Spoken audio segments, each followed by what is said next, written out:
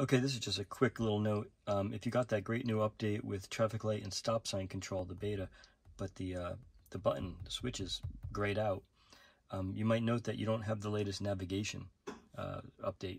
That's separate from the firmware. So if you go to the software button right here, you'll see it's right now downloading navigation data update. You can see right here that I'm actually on NA 2019.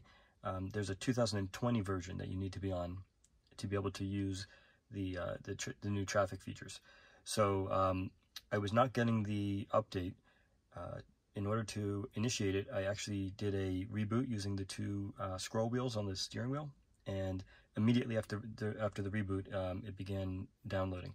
I don't know if it was a coincidence or not, but if you happen to have a grayed out button right here, and you check your software, and you see that you are not on navigation NA North America, I'm assuming, 2020, if it still says 2019, it's almost definitely because you don't have the navigation update.